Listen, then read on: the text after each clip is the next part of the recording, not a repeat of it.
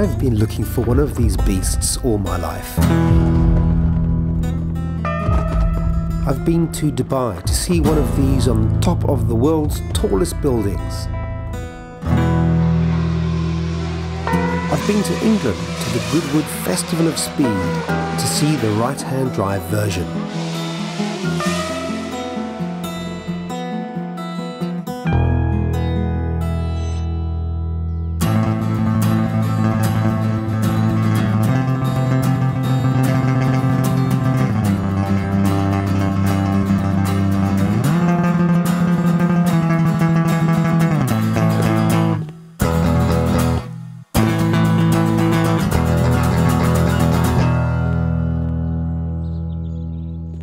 And at last, here it is. This is the 2016 Mustang in right-hand drive. I've been waiting a long time to drive cars like this, and these are amongst the first to come out of Ford's plant at Salt Rock in Michigan. But more than that, I'm going to be driving this and some of these other Mustangs along the world's most beautiful roads here on the Atlantic Seaboard in Cape Town, South Africa. This is pure American spirit, an iconic design. 50 years on, Ford have managed to breathe new life into a legend.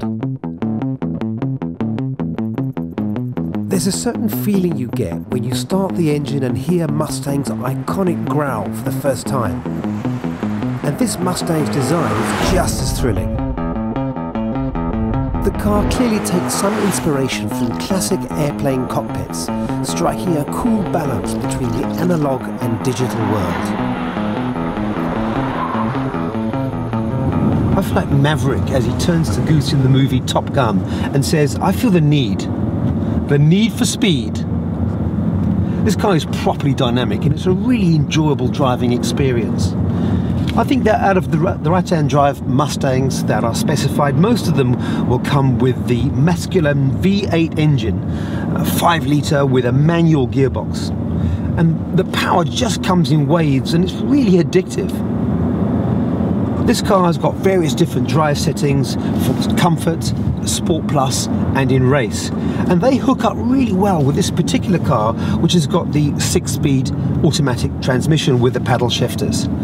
As far as interface with the car, really easy. Your phone syncs with the system nicely, and you can use simple voice commands just to change the music or to activate your phone or even to change the temperature. This car just screams energy. Look at the sleek, lean and low body and slippery aerodynamics. It's been designed with a passion for the legend that is Mustang, and it's as good as it gets. The secret of our lives is in our DNA, and so it is with cars.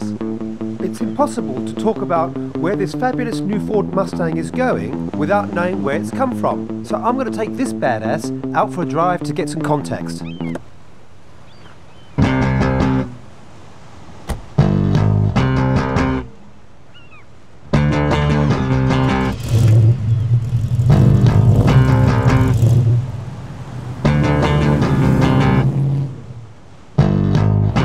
I'm driving a 1968 Ford Mustang fastback, 298 cubic inch, 3-speed automatic, disc brakes on the front, drums on the back, but you know what? None of that matters. It is one of the most ice-cool cars on the planet. This early Ford Mustang became an instant icon and forever changed the shape of the automotive industry.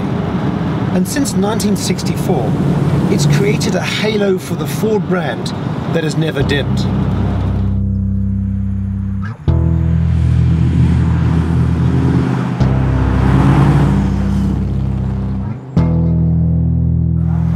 I don't believe that you can reinvent a car that is more than a car to some people. You have to make it completely better. You have to take it back to its roots and make everything modern and new. It has to be iconic and fresh. Has Ford done this with the new Mustang? And has it been worth the wait? You betcha!